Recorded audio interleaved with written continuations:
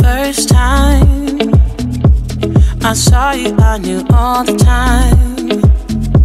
It was something in the air that night, and in the way you looked at me. I get nervous when you get close and my heart fills up with butterflies, and then you leave me speechless. My world turned upside down. Just say that you won't go and break my heart. Break my heart, don't break it now.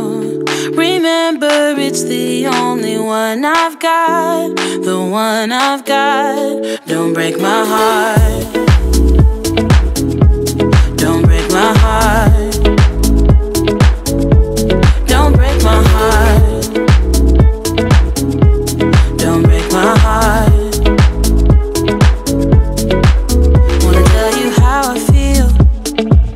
Instead of keeping it all inside. So hard with you, I don't know why. Believe me, boy, I've tried. When you're near me, my heart fills up with butterflies, and then you leave me speechless. My world turned upside down. Say that you won't go and break my heart. Break my heart, don't break it now. Remember, it's the only one I've got, the one I've got. Don't break my heart. Don't break my heart. Don't break my heart. Don't break my heart.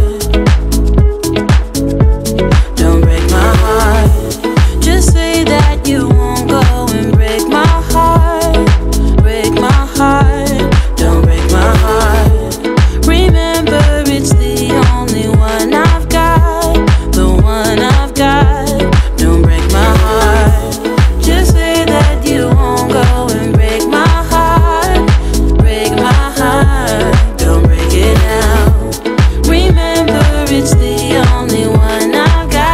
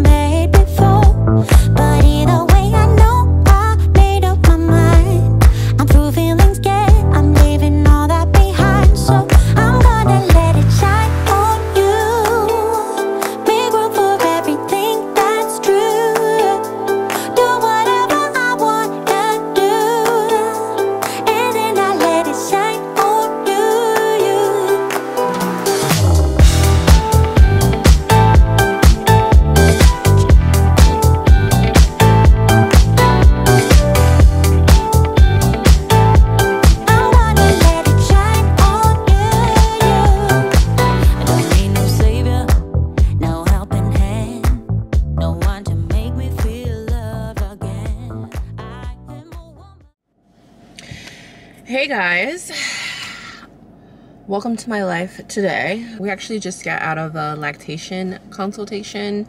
I haven't talked about this at all, but Ava just has had a really hard time breastfeeding since the day she was born. Like, we saw multiple lactation consultants in the hospital, and she just would not latch. She was just like not interested in breastfeeding, very fussy, and just like wouldn't open her mouth wide enough or want to put in the effort to nurse. We've tried off and on for the last month, and her pediatrician recommended we go see lactation consultants at Cedars-Sinai, and that's what we did today, and she did so good. She did so good. She nursed for 20 minutes, mostly on the right side and a little bit on the left, and she took in a little over 2 ounces, which will hold her over. Usually she drinks like 3.5 or 4, but we'll take it, and she'll be hungry a little earlier than normal, and you know, I'll just feed her again from the bottles. We're so happy about that. We made progress today. I'm so proud of her. We'll have another follow-up lactation consultation next Wednesday, and this particular consultant, she actually taught me a lot they didn't teach me in the hospital, which I think you just have a different experience with different types of providers. But she showed me a couple of things to do to, right now she's like not the best at the latching and having her tongue in the right position to be effective at nursing, which means she gives up. You know, like if you're doing something and you're not good at it, you're probably gonna give up. But she taught me a few techniques, like you know, when she's really hungry and fussy, to like give her about 10 sucks of the bottle, and then do some, I forget the word she calls it, but basically use my finger to help her practice her latch after sucking on the bottle for a little bit, to kind of take the edge off the hunger. And then starting with your finger with your nail up, and then once she gets a good rhythm, turning your finger over, and then watching to see that her tongue is coming over her bottom gum, because that's what's going to really get a deep, effective latch. Then using a different position. I was using the football hold, which was not working out. It was uncomfortable for me, it was uncomfortable for her, but she taught me how to use a different position properly, and that was a lot more comfortable, and Ava seemed to respond to that. So very excited. My breastfeeding journey has not been like, you know, other people's who are like, oh yeah, my baby came out of the womb and she latched right on. That was not my experience at all, and it was actually a little disappointing, and I was really, it also took a couple of days for my milk to come in, which was the second night. I was like devastated because she was hungry and I had nothing to give her. But it came in later on day 3 when we got home from the hospital, and since then she's been almost exclusively breastfed. We've supplemented with formula here and there, once to just see if it would help with the length of her sleeping, which formula definitely does that. Other than that, she's been exclusively breastfed from a bottle. So I've been exclusively pumping and working on maintaining my milk supply, which the lactation lactation consultants said was really good, and that I was you know, being pretty effective, especially if I had not only enough milk to feed her, but also to store in the freezer. I actually have like 2 like Ziploc bags full of individual, like smaller bags of 3 to 6 ounces of milk stored away. So I have a little bit of a stash already, which we don't really have a big enough freezer, but whatever. Exclusively pumping sometimes feels like a chore, especially in the middle of the night when she's waking up every 3 hours still at 1 month old. It takes her about 20 minutes to finish a bottle. I have to change her diaper, soothe her back to sleep, put her back in her snoo. That's a 45-minute process in the middle of the night. And then to add another 20 minutes of like sitting there and pumping and like massaging and adding heat and pressure and monitoring to make sure that you're pumping effectively, it's just a lot of work. So all the mamas out there who are exclusively pumping, girl, I feel you. It's a lot of work. It is a lot of work, and I'm just glad that we have some new techniques to try with nursing, because I want to be able to nurse her, you know, especially when you're in a pinch. It's like easier to pull out a breast than it is to whip out your Spectra, your LV pumps, and do all that extra stuff. Like I want her to be able to nurse, and so we are going to practice the techniques that we were taught just now. The lady was really nice. She was really helpful. And we're going to come back in about a week and a half to follow up on some progress. And she told me, she's like, you come back as often as you need to, as often as you feel like you need support, if it's going well, if it's not going well, whatever you need. So that was really reassuring. I'm excited that we, you know, made some progress today. The other interesting thing is that she told me about baby aromatherapy and nano napping, which was really interesting. Basically, when baby's in the breastfeeding recovery position, which is like they're on your chest like this, in the middle. Is that a gray hair? When they're in the breastfeeding recovery position and you're just like stressed or you're like super tired, which be careful, especially if you are like not in a safe position and baby could like roll off of you. But basically to smell the top of their head, and I know it sounds a little woo-woo, but it's actually scientifically backed. Smell the top of their head, breathe in slowly and exhale slowly, and like apparently that helps like manage you, like boost your oxytocin or whatever. And she's like, you should do it, your husband should do it, so I might have to teach Aaron how to do that. But it's supposed to like, you know, help you feel calmer and help you feel like more rested. But it's also supposed to help with milk production too, because, you know, it's all a hormone supply demand type of situation. So that was interesting and something I hadn't heard before.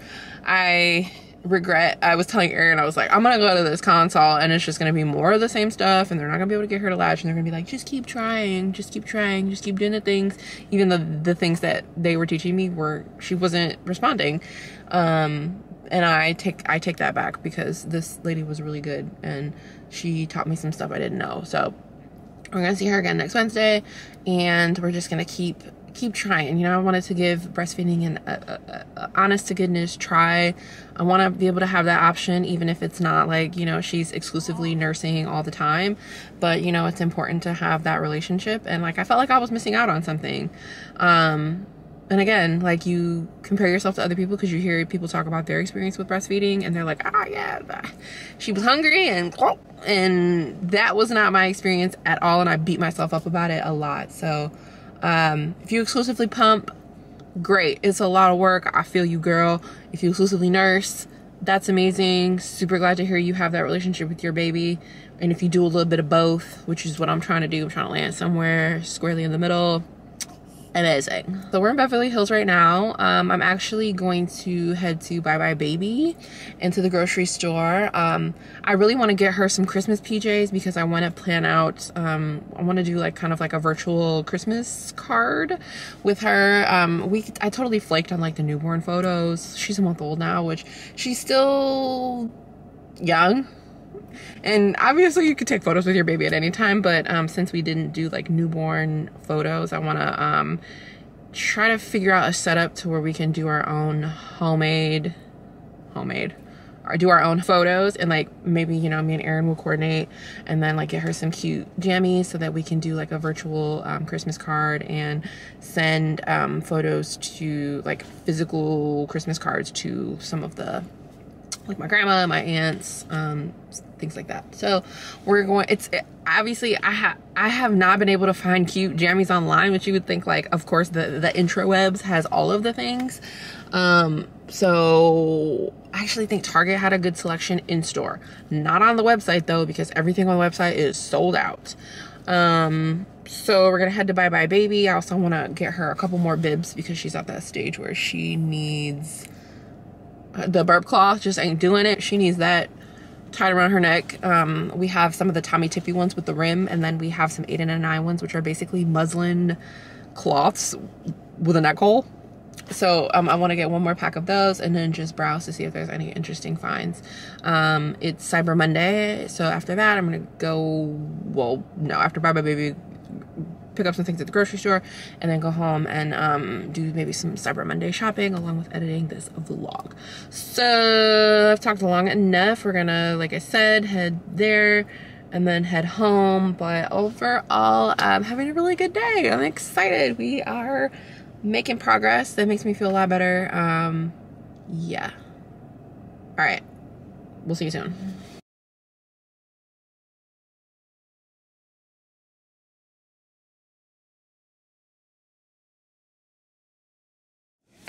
Okay, well that was a freaking fail. It was a Bye Bye Baby inside of a Bed Bath & Beyond, and they didn't have any clothes really. They just had some baby gear, I don't know, some basic stuff for feeding. Definitely didn't find what I was looking for. They didn't have a great selection of bibs, and their clothes selection was like literally nothing. It was basically like plain white onesies and some clearance items. But I did find a couple of things for myself. Spent like 25 bucks, but really excited. Yo, this is the biggest bottle ever. The Super Strong XL Chug bottle. It's like 68 ounces. This thing was on sale for 12 bucks. Like, this thing is gonna save me at night. I'm gonna fill this bad boy up with ice, and you know, it has this like, this thing, it has a straw. So pumped about this. So I'm taking it on the go. The only thing I worry about is it not being insulated, which means it's probably going to sweat, but can't win them all. And then I got two other things. I just got some bath gloves, some exfoliating bath gloves. I like to use these on my face and as well as to get a deep scrub all over. Finally, I just got some Dr. Teal's eucalyptus and spearmint body wash with Epsom salts. I've really been enjoying trying new body washes since I'm not buying a lot of like makeup or anything, because I'm just not wearing a lot of it. So my shower time, especially as a new mom, is really sacred, and I like to try new body washes. So I have yet to try Dr. Teal's. Hope it's relaxing because I need it. I think that's about it. I'm gonna end this vlog here because we are just gonna hit the grocery store. There's a Ralph's kind of like across the street. But if you enjoyed today's video, you should like, comment, and subscribe. We'll be making a lot more videos over the course of the next few months. Lots of exciting stuff coming. So yeah, I love you guys, and I will talk to you next time. Bye.